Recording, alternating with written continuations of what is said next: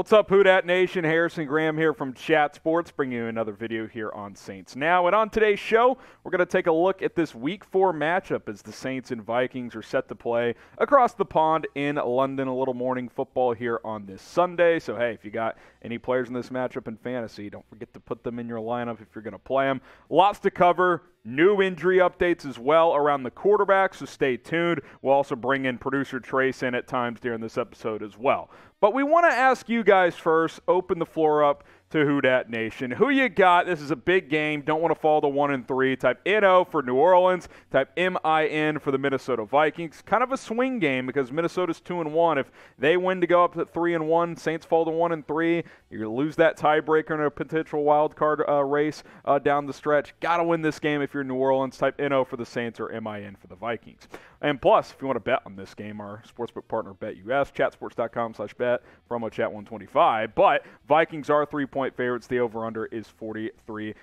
I'll tell you a little more about BetUS later. But let's take a look at these two teams' journeys so far. The Vikings, like I mentioned, 2-1. Nice win over the Packers in Week 1. Ugly loss in Week 2 against the Eagles. And then a little bounce-back win last week, fourth quarter rally to take down NFC North rival Detroit, 28-24. For the Saints, listen, I mean, it could be worse. It could be 0-3, right? Like Week 1, the Falcons had New Orleans on the ropes, let's be honest. They rallied to win that one. And then a couple of disappointing games over the past couple of weeks for New Orleans. But, hey, there's always the next game, right? Got a chance to bounce back and get to an even 2-2. And we all know, at least the diehards know, this is a matchup with a lot of history, especially in recent years, between New Orleans and Minnesota. And I'll bring producer Trace in here as the lifelong Saints fan here at Chat Sports. And Trace, there's been some interesting moments between these two teams over the last several years. Absolutely. I mean, my personal favorite has to be this one, Saints going to the Super Bowl. Obviously, the Vikings fans don't like it because there's the whole Bounty Gate thing going on that year. So, you know, Brett Favre sucks, and we went to the Super Bowl and ended up beating Peyton Manning. Suck it, Brett. Yeah, suck it, Favre. Get over it. Anyway, this one stings, though. I hate this one because this one always pops up anytime that there's Case Keenum, Stephon Diggs. Anytime there's playoff anything, there's Minnesota anything, Saints versus Vikings. Every time I see this, I can still remember where I was in this moment, and it was just brutal. But another good one, 6 touchdowns from Kamara on Christmas 2020. That was a lot of fun. I remember I got my Saints Color Rush jersey. I got a Drew Brees Color Rush jersey for Christmas that year. It was awesome. First time wearing it. I felt like it was pretty good luck after that. I like the all-white Color Rush, by the way, absolutely, for the Saints. They should rock those more. Look at this. Look at Kamara here. He's got the grill going. Let's go. I mean, absolutely. Looking like a G. By the way, just real quickly, Alvin Kamara, court date pushed back again. We didn't want to pass that along. So no real update other than it's been pushed back. Look for that to be resolved the next offseason. Absolutely. And then there's this one, the Kyle Rudolph push-off that they refused to acknowledge was a push-off. As we know, Kyle Rudolph posted this picture when he signed with the Bucs, changed it from Vikings jersey to the Bucs uniforms, which is just so disrespectful. I mean, I can't stand this guy. I can't stand this play. It was just some absolute nonsense. That one to me hurts almost as much as the Rams playoff loss because this team that year when Kirk Cousins came into the Dome and upset the Saints, that was the year, man. That was the year, and then they just did not play well. But a lot of history between these two over the last, really decade and a half or so. We'll see if the Saints can get the better of them as we add another chapter in this London matchup. I think this will be a close game. This is big in the wild card race. So, again, if you're New Orleans, got to play well, got to not turn the football over offensively, which leads us into the next part of our conversation. Injury updates from today. Jameis Winston did not practice, which was a surprise. The expectation was that he would be out there today. Michael Thomas also did not practice as well. So potentially your QB wide receiver 1 combo could be out this week. Andy Dalton, nice backup to have. He took the first team reps. Taysom Hill's been getting some reps as well. I think regardless, there will probably be a Taysom Hill package this week at quarterback, so keep that in mind. Also, some good news on the injury front. Jarvis, Landry, Andrus, Peat have returned to practice, so they were back out there.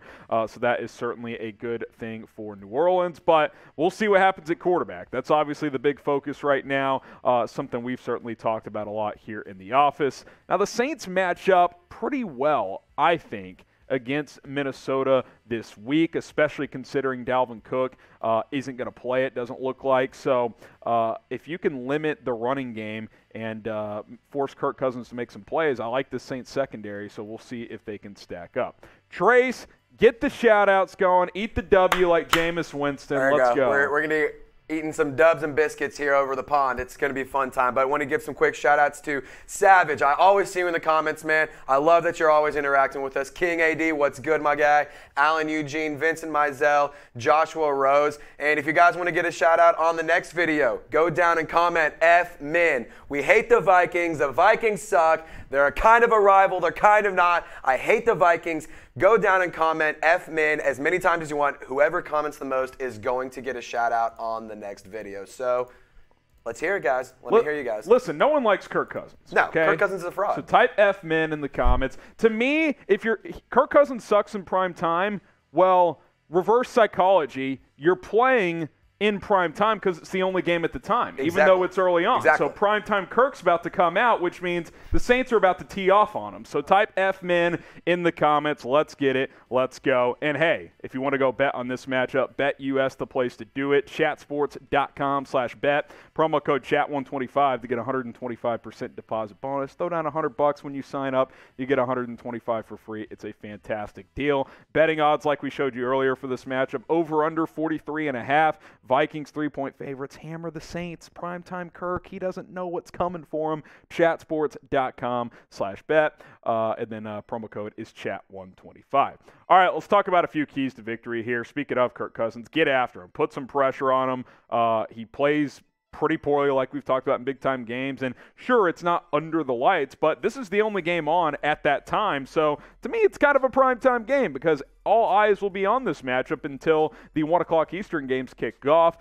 Kirk Cousins, when he gets under pressure, tends to fold at times. So if you're the Saints, dial up some blitzes, get after him. You look at the Saints' defensive rankings right now, it's kind of a mixed bag. I'd say overall kind of middle of the pack, but the pass defense has been pretty solid. The rushing defense needs to play better, but if you're not facing Dalvin Cook, that certainly helps. You look at the Vikings offense, middle of the road overall, 344 per game, passing 15th in the NFL, rushing 19th, and then points per game just 16th right now is Minnesota, but Kirk Cousins, we know how he is. It's a roller coaster with him. You're hoping you catch him on a down because if you do, you're going to have a chance to pick some balls off. He's already thrown 3 picks in 3 games, so he's going to give you opportunities to make some plays on the football.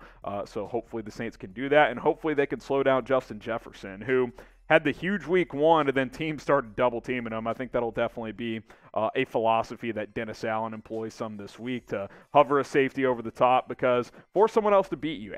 Adam Thielen doesn't look like what he used to be as that true number 2 receiver. KJ Osborne's up and coming, but you can't let Jefferson go for 150. That's really what will open things up. Now, we also want to keep an eye on Dalvin Cook. Will he play? Trace, I'm going to bring you back in here. What's the latest you're hearing on Dalvin Cook? Because obviously his status is a huge factor in this game. Yeah, so the latest I'm hearing is that right now he wants to play. He was held out in practice yesterday with the Vikings, and they actually hadn't traveled overseas yet as of Monday. I was talking to Patrick Seatman, our Vikings guy over here. He was telling me that Dalvin Cook, he really wants to play, but if the Vikings have like these playoff implications, these playoff plans similar to the Saints, where they may not win the division, but they are a definite wild card contender. Yep. Dalvin Cook is a part of that long-term plan. So from what I'm hearing, it's going to be kind of, he's day-to-day, he's kind of, be a game time decision. Yeah, it's going to be a game time decision. If you ask me, I think that they end up letting him play and then kind of keep the touches, to a minimum. Down. Yeah, they've got Alexander Madison, who's been productive as a backup in the past. So we'll keep an eye on Dalvin Cook here. Obviously, if he's out, that's a nice little boost for the Saints. We don't cheer for injuries here, but if he's not available, it is what it is. All right, where are you repping from? Where are you guys watching today's video? Where are you guys hanging out when you watch Saints fans? We want to know. We know Who Dat Nation's all over the place. It's not just in the boot down in Louisiana. So let us know where you guys are repping the Saints from. All right, another key to victory here. Play smart, start fast, don't take your foot off the gas. That's been a problem here. The Saints have not gotten off to good starts. got to get off to a good start here. You got to get an early lead, and then, like I said earlier, tee off on Kirk Cousins, because when he starts pressing, that's when he starts making mistakes. So I think getting out in front will be very, very important. A few more keys to victory that Trace threw together here. Get physical with Justin Jefferson, frustrate him a little bit. He was frustrated last week facing some double teams, so I would do some more of that if I was New Orleans. Spread the ball around, especially if Michael Thomas is out. Get other guys involved. Chris Olave, who was just named NFC Rookie of the Month, continued to get him the football as well. Alvin Kamara, he hasn't really had that breakout game yet this year. I have him in fantasy. I would know. It's been a little quiet so far. Hopefully he gets back after it this week.